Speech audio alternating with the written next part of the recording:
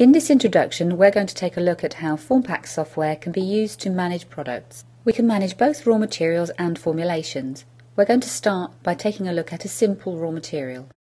So we select geraniol using Smart Search and we're immediately taken to the Key Details tab.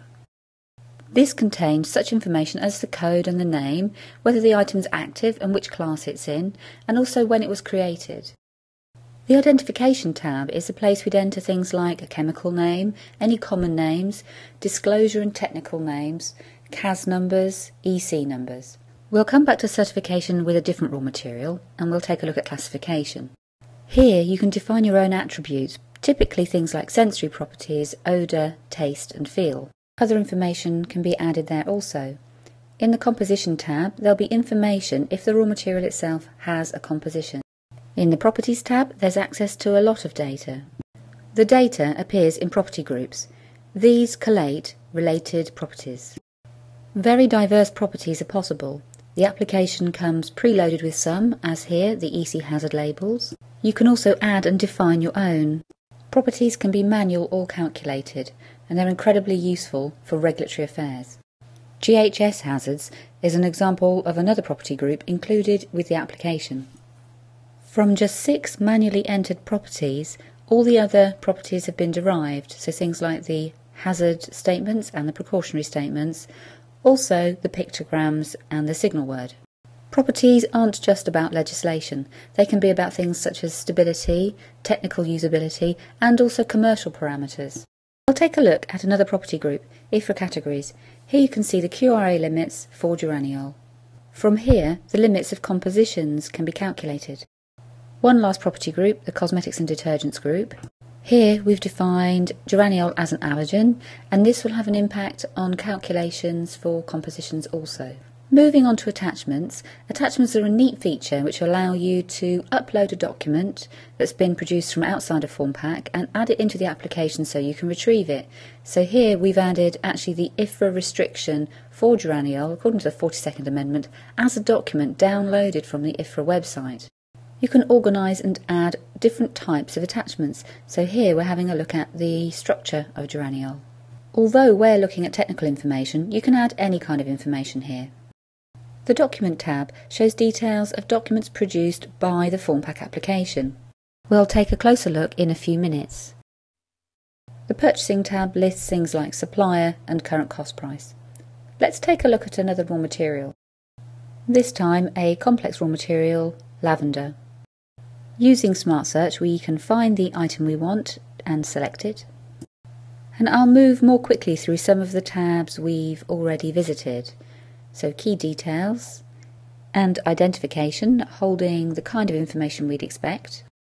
Let's take a closer look at certification. The certification facility allows you to manage properties such as organic or halal, basically anything that requires a third-party validation. In addition to managing the item status, it will also manage the process of obtaining certification. The Classification tab contains information we've considered before, so let's take a look at the Composition tab. As we already mentioned, lavender is a complex raw material. It actually contains components.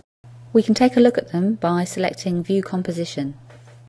The components we see here have properties of their own and can trigger properties for the lavender oil. This includes information such as EC hazards, IFRA and allergens. As before, property values can be seen in the Property tab. Of course, it's still possible for a complex raw material to have manual properties such as flashpoint, and if a calculated property is not appropriate for whatever reason, it can be overridden. Here we can see again Ghs hazards, which are a combination of calculated and manual properties. Briefly looking in attachments, you can see with an attachment type about aromatherapy. Let's take a closer look at documents that have been produced by Formpak. This lavender oil has had several documents produced and copies are stored here. We can select one, for example Ghs Safety Data Sheet, select Print and then generate the PDF document. Documents are also stored and associated with customers and other companies. The useful thing about the Document tab with items is that you can see an up-to-date version of the documents very simply. Documents work by taking the properties of the item and compiling them into the document template. It's possible to change the document templates that exist and also add new ones. All these tools provide really useful ways of managing products, their properties and associated information. Let's take a look at a different type of product, a formulation. Again, we can use Smart Search to select the item we're interested in. And the View a Formulation screen looks quite similar to the View a Raw Material screen. Certification can apply equally to formulations as raw materials, and classification looks similar. Composition again, with the version number and details of who was the creator. In properties, the property groups are the same for raw materials as formulations, and if we click on EC hazard labels, you can see that all of the methods are calculated. So all the EC hazards have been calculated based on the raw materials and their properties.